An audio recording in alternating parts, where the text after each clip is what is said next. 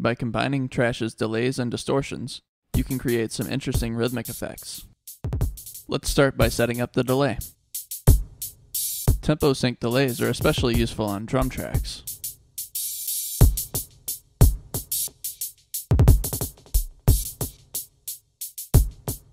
With a high feedback setting, you can create a rhythmic repeating sound.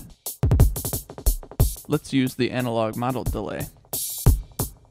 Raise the trash slider to add distortion to the delayed sound.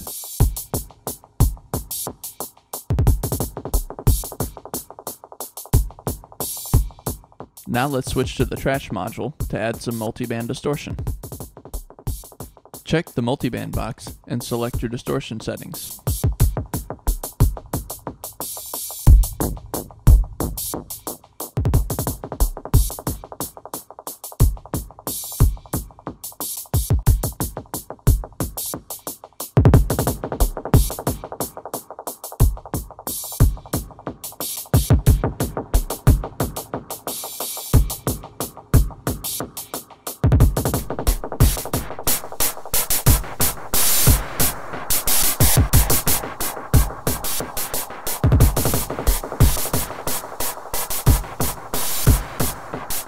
You can use the filter graph to rearrange the order of the modules.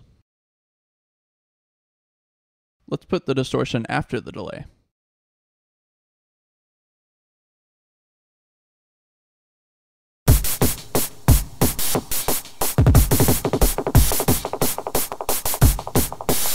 You can see that the sound is slightly different with the delay before or after the distortion.